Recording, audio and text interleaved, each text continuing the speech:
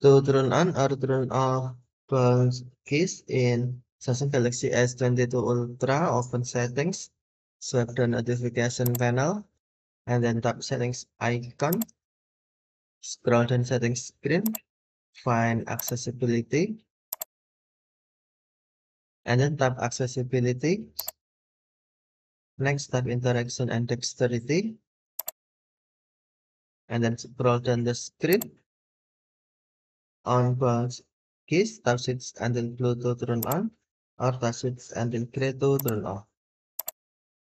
Preferred accidental key presses by setting a delay before a second tap on the some key is accepted.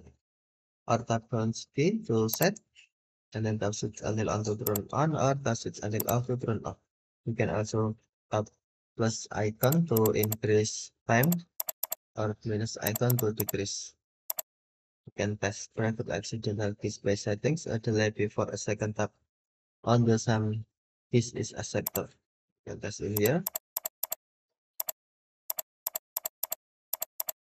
Okay, thank you for watching. Have a nice day.